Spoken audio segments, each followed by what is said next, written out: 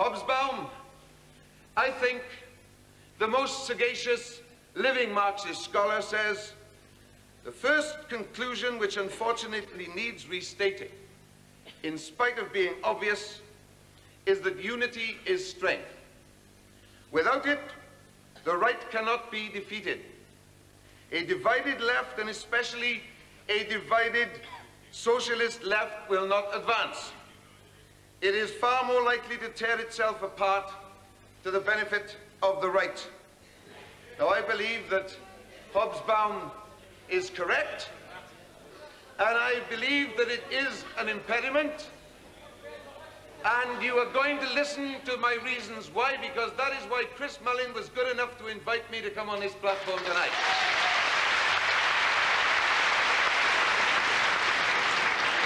The illusion of the early 80s, said Hobsbawm, is that organization can replace politics. The disciplined approach of politics can replace politics itself.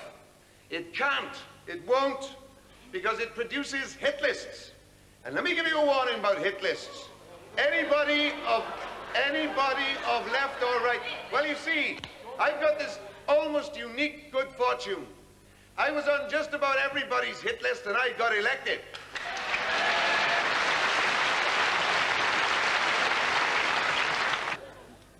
It says here, hit list, answer Neil Kinnock. Well, Neil and everybody, some of us have been on hit lists all his lives. You're always on somebody's. Apart from them that ride up the middle of the road all the time, I don't know, I suppose this Mr. Hobsbawm's one. Is that his name?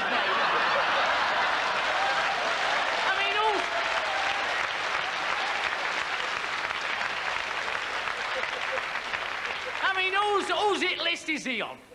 Hey? I mean, when I think about him, and I've not read article, but I don't need to know what to do. I'm not just earnest, Neil. Cold and calculating. Not for any short-term advantage. Oh, no. Oh, I know the road ahead. And it's right down that left wing, and you mustn't veer at all.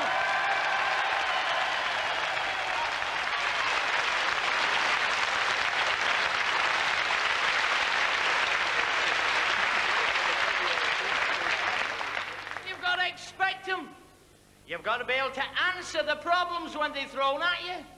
Be big enough, don't worry about them. God almighty, fancy an MP being worried about being on a hit list. 14,000 quid a year and on a hit list? It's not possible, is it? No. Of course it isn't. All party trips abroad. There's one for every country in the world. I've got them all here. I haven't got time to go through them. Bahamas in the winter. Always in the winter, always between those... in the equatorial zone between the Tropic of Cancer and Tropic of Capricorn. They always travel there. They never go on a fact-finding mission to Greenland in the winter, and there must be facts to find.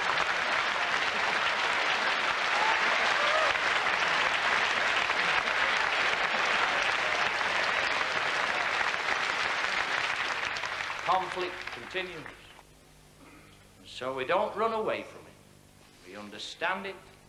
And I understand it as well as any, because I saw it in its harshest terms when I was down the pit in Derbyshire.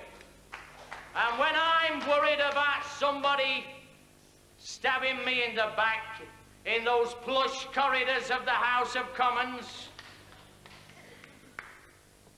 I think about those 3-foot seams, the hacking away, the injuries, the mauling, the class conflict. That should sustain us all when we get down there. We're lucky to be able to have that opportunity to be on some tin pot parliamentary hit list.